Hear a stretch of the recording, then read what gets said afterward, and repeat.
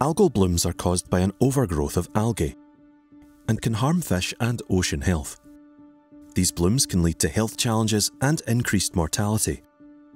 We must address this issue because harmful algal blooms are expected to increase with climate change. Currently, fish farmers manually collect and analyse water samples to identify algal species. When harmful algal species are found, protocols are followed to help protect fish health. Based on a SAKE and census-funded project with OTAC and the University of Aberdeen, a live plankton analysis system has been developed to detect algal species faster and more accurately. LPAS uses artificial intelligence to recognise and record phytoplankton species.